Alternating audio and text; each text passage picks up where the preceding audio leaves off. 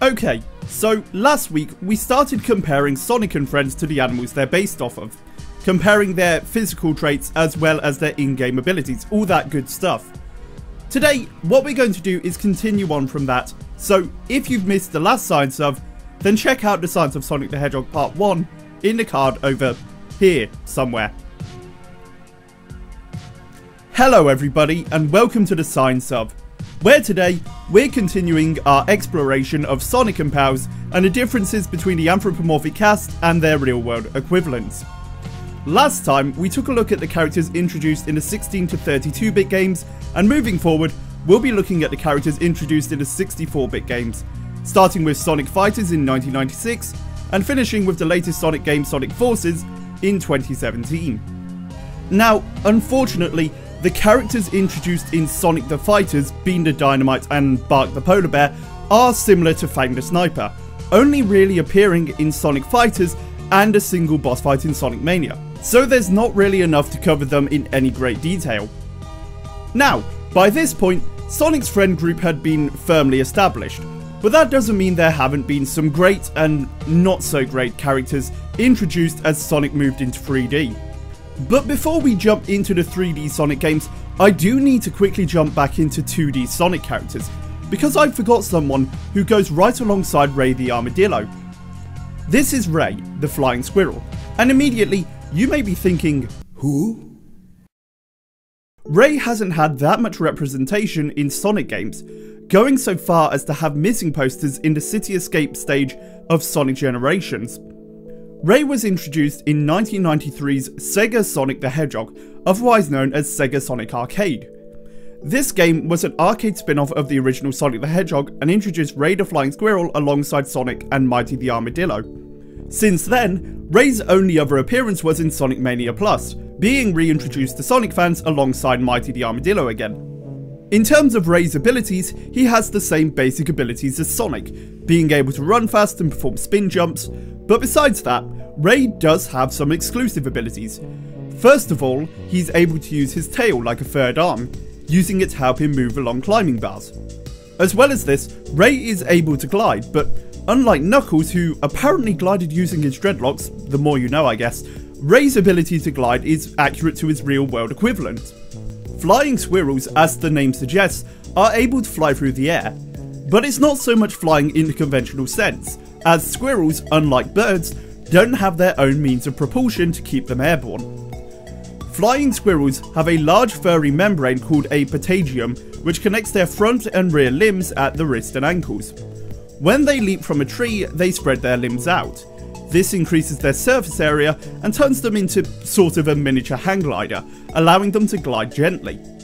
They're even able to move around by raising and lowering their arms, thanks to a special piece of cartilage which extends out from their wrist. This is very similar to Ray's flying style. As you can see, when he glides, he spreads out his arms and his patagium spreads out, increasing his surface area and allowing him to glide gently. The only problem with Ray using his wings to fly is that his patagium only extends to his waist and not his ankles.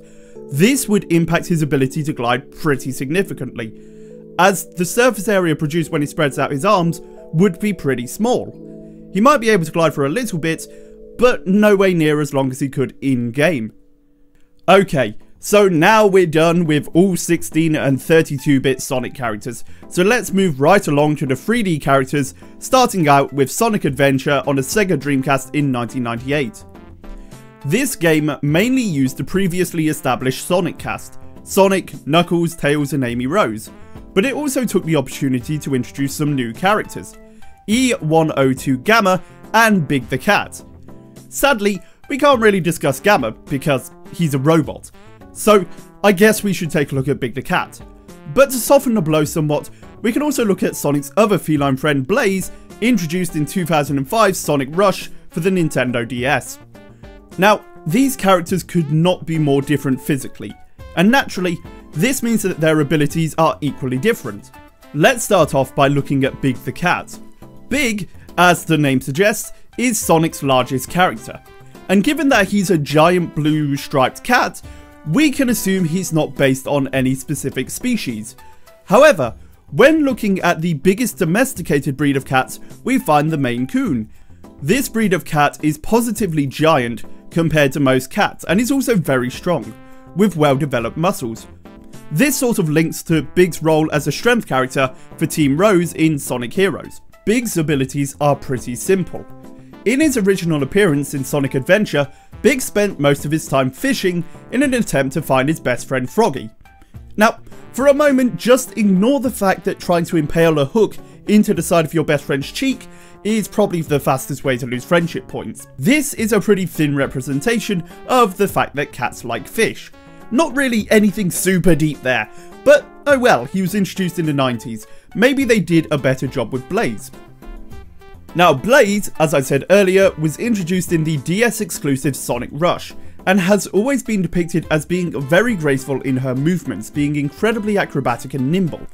This works well for cats as they're pretty much built for balance. First of all, cats have an incredibly flexible spine, owing to them having more vertebrae than humans. This means they're more flexible than most creatures in fact, and partially responsible for the saying, a cat will always land on its feet. When cats fall, they're able to identify they're facing the wrong way due to highly sensitive vestibular systems in their ears.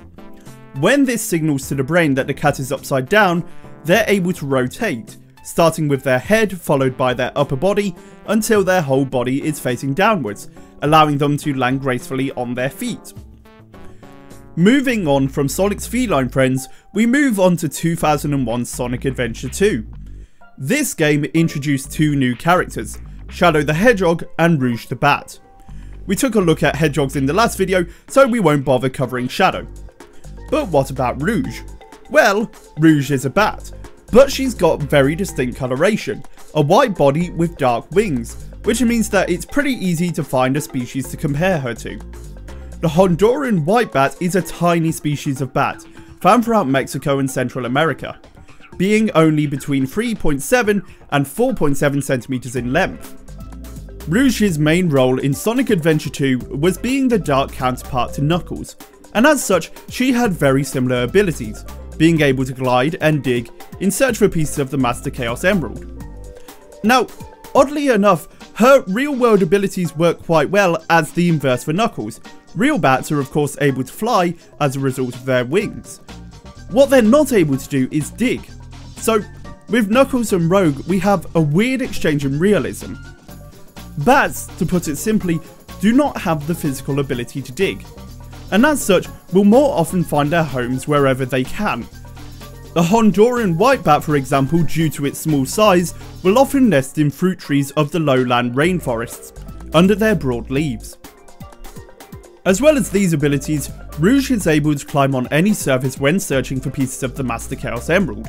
Now, bats are pretty good at climbing owing to the hook-like nature of their claws, which let them get a good grip on most surfaces going both up and down, but this isn't flawless. I doubt, for example, that bats would be able to climb on some of the surfaces found in game, such as polished metal. And now we're into the PS2 era of Sonic games. By this point, Sega had abandoned producing their own consoles and had moved thoroughly into the realms of game development and publishing. With this of course came many Sonic games, and a few more experimental Sonic titles, such as 2009's Sonic Dash Quiz, Sonic and the Black Knight, and racing games such as 2010's Sonic All-Star Racing. But before this series, there was 2006's Sonic Riders, a Sonic hoverboard racing game which introduced the Babylon Rogues, three avian characters who were Team Sonic's main rivals as they raced to stop Doctor Eggman from taking the treasure of ancient Babylonians or something. The Babylon Rogues are made up of Jet the Hawk, Wave the Swallow, and Storm the Albatross. Now, you may be thinking, if this group is from a racing game, how many abilities are there to discuss? None. There are no abilities to talk about, and besides their appearance in this game, they mainly appear as cameo roles. Maybe because Sonic Riders isn't the most popular Sonic series. But what we can talk about is their designs, and how they resemble the birds they're named after. Actually, this might be the best thing about the Babylon Rogues. Rather than just being named after generic species like all the other Sonic characters, we actually have specific breeds. Let's start with Jet, the leader of the Babylon Rogues.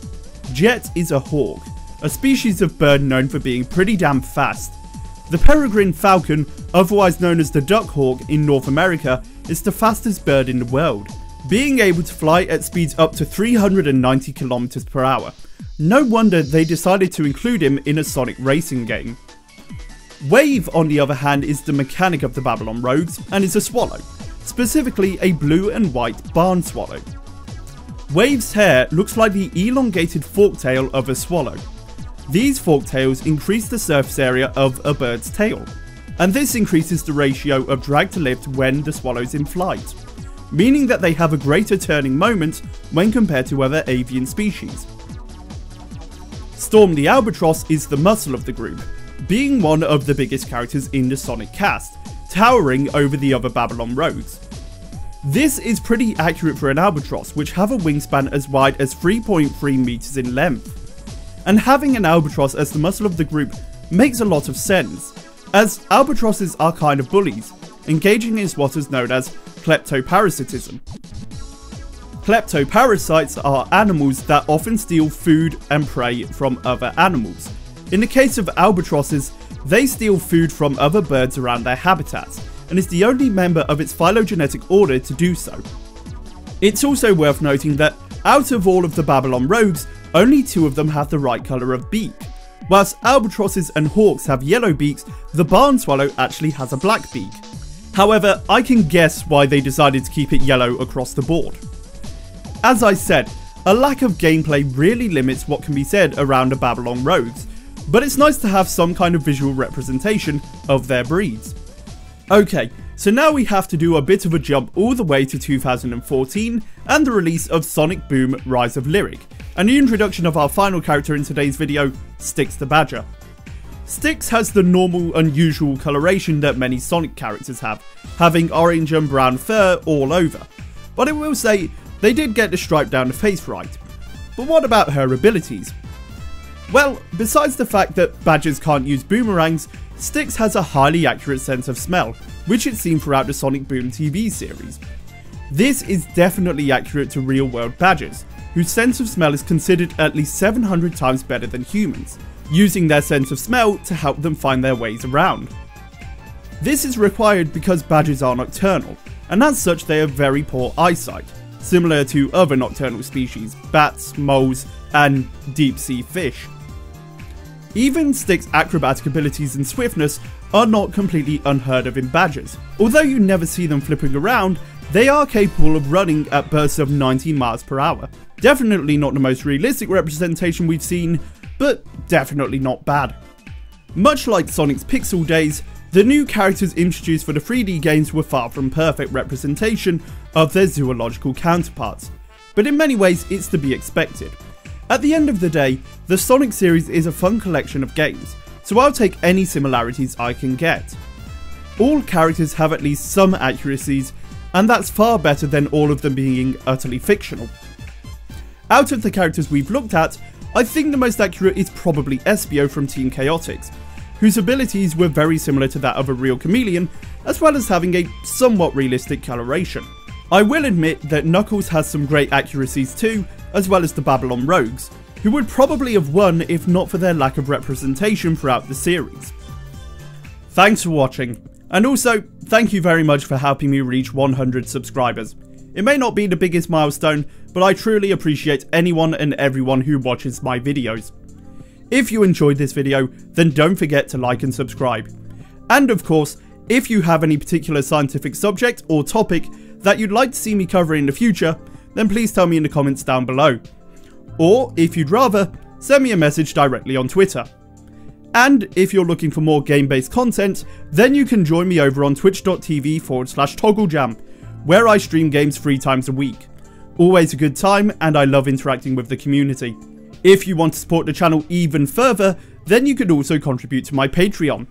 As a patron, you'll get behind the scenes access to the creation of all aspects of these videos, including script writing, editing, thumbnail design, and all assets I make for the show, as well as being able to vote on what the next Science Of video will be. But until then, this has been the Science of Sonic the Hedgehog. I'll see you next time.